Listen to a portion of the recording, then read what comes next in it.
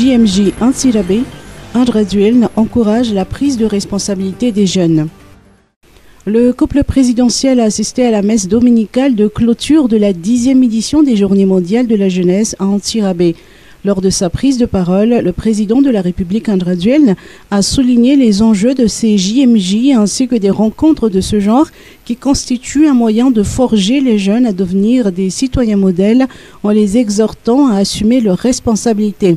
Cette unité et cette solidarité dont vous avez fait preuve représentent ce dont notre pays a besoin pour son développement, a-t-il déclaré à l'endroit des quelques 30 000 jeunes venus des 4 coins de Madagascar. Le chef d'État a également exprimé sa reconnaissance envers l'Église catholique pour ses actions en faveur du bien-être de la population, et ce dans différents domaines de la vie socio-économique, en l'occurrence l'éducation, la santé, la protection de l'environnement et bien évidemment l'évangélisation. Thomas ne sera la ville hôte de la 11e édition des JMJ. Auparavant, une grande réunion internationale des jeunes se tiendra à Lisbonne, au Portugal. Établissement scolaire, levée de l'obligation du port de masque.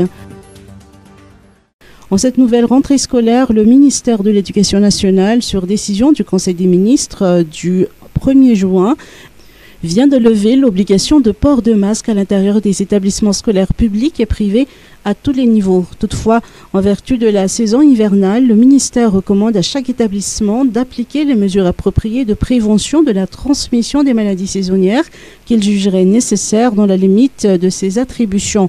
L'année scolaire 2022-2023 a commencé aujourd'hui pour les établissements publics. La plupart des écoles privées feront également leur rentrée cette semaine. Covid-19, 14 nouveaux cas en une semaine.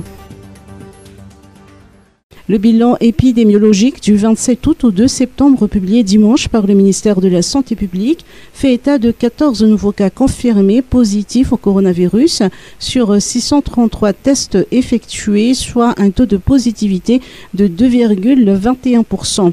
La situation sanitaire générale s'améliore dans la Grande Île. Une légère augmentation des chiffres a été relevée en région d'Anna-la-Mangue avec 12 cas positifs contre 6 la semaine précédente. Des 34 cas actifs sur tout le territoire, 3 présentent une forme grave de la maladie. Aucun décès n'est à déplorer. On compte 1410 décès du Covid-19 depuis mars 2020.